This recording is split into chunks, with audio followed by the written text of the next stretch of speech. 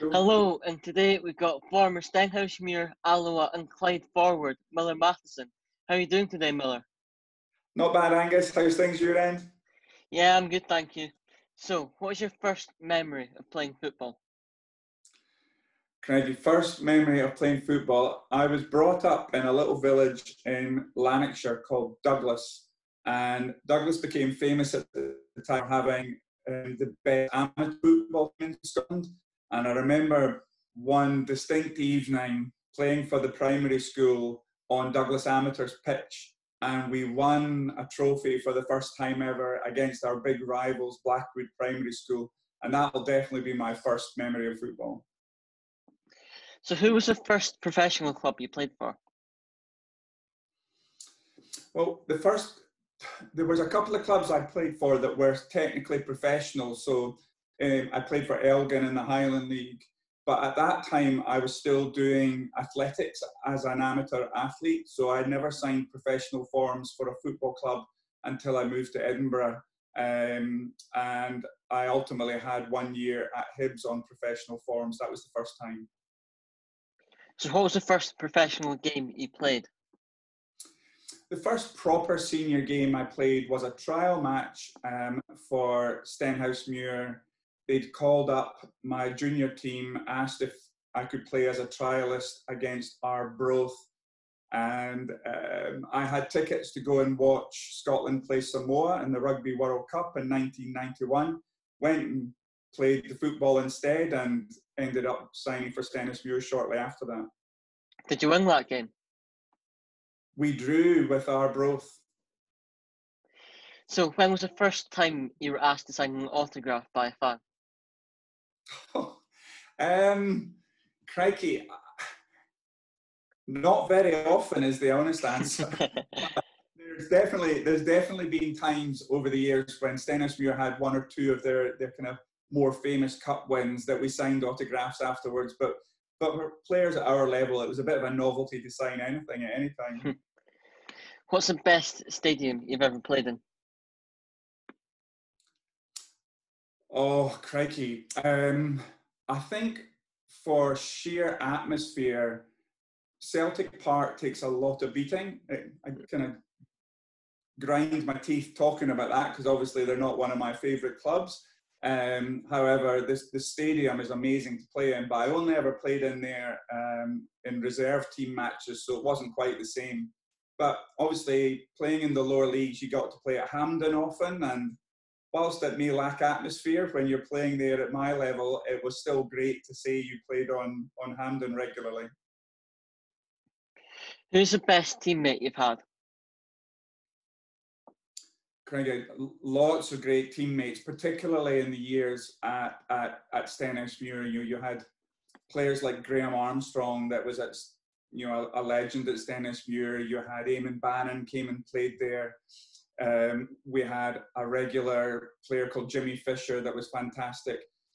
Best direct teammate, though, was probably Gareth Hutchison that I played up front with at Stenhousemuir, who went on to play for Falkirk in later years. Did you assist many goals to him? Yeah, well, I suppose we were quite well known because both of us were quick, but obviously I was very tall, and it was well known that if I went up for a header, Gareth would be looking to pick it up on the other side because I would flick it on, he would run through and score. So I take credit for all Gareth's goals. Who's the best player you played against?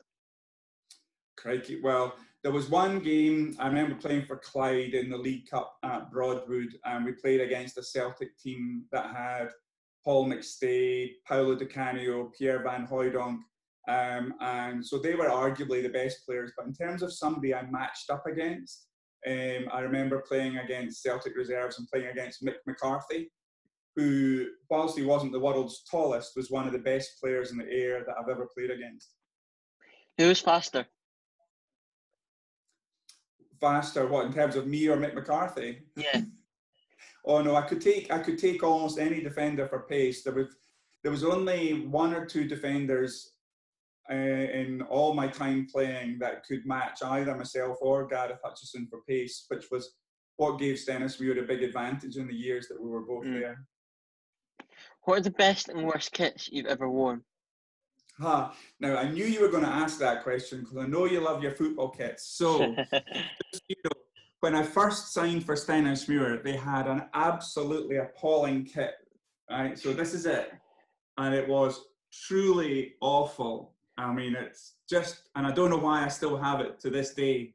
But for me, my favourite kit will always be this Stenhousemuir one, which, if you can see it, is the kit from the Challenge final in 1995. So for very special reasons, that's my favourite.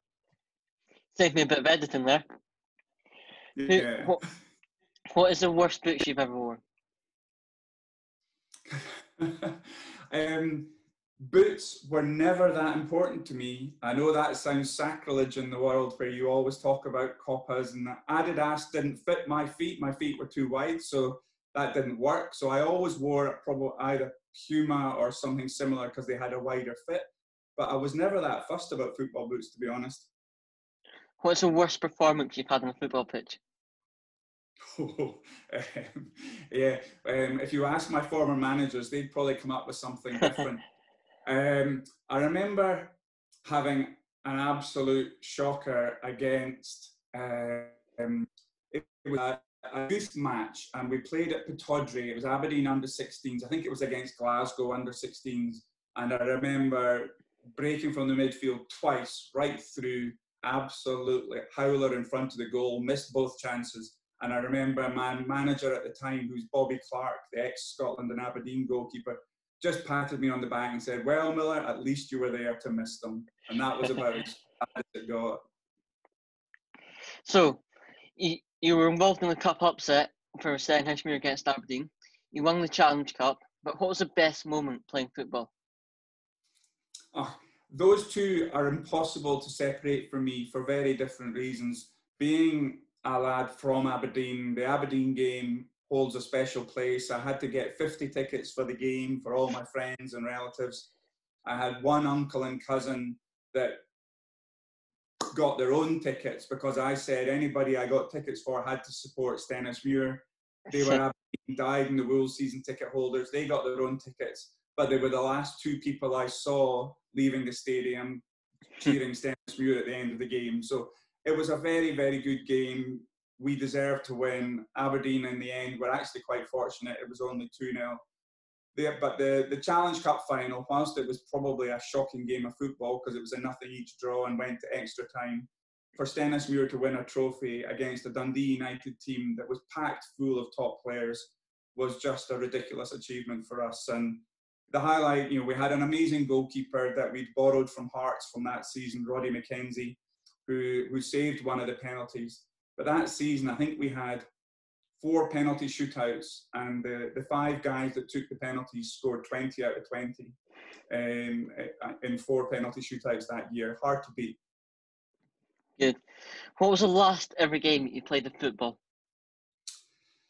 The last game I played was, my final season was with Alloa, and I spent a large chunk of the season out injured, and I came back with only 4 or 5 games to go. And I remember with 3 games to go, we were playing East Stirling, and if we won, we would clinch promotion.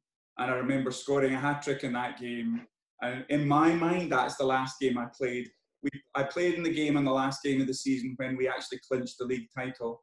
But those 2 games I'll always remember, because for Alloa at the time, they'd not been promoted for something like 70 years. So big day for the club.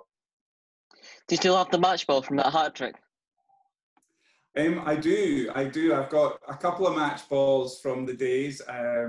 The first one was not long after Terry Christer became manager at Stenhousemuir, and we were playing East Stirling again, funnily enough, and I scored 4 against East Stirling, and Terry told me the following training session, he said, Miller, I came and watched you numerous times before I became manager, and I always thought you were absolutely crap, but actually you look okay today.